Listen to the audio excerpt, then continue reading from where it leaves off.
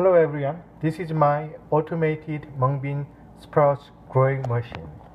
There is a Arduino Uno and small breadboard, and this is relay, and this is a 12-volt adapter, and this is a barrel jack.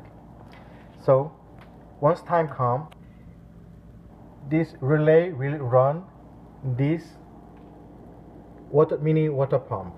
There is a water inside of these dishes.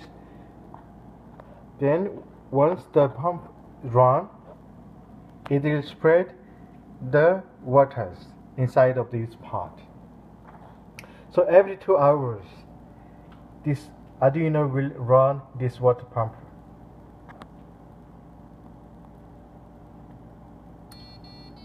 Now it starts. Now it is water in the pot. We are going to put mung bean seeds inside of this pot. So it will grow the mung bean sprouts. It will take around 3 or 4 days.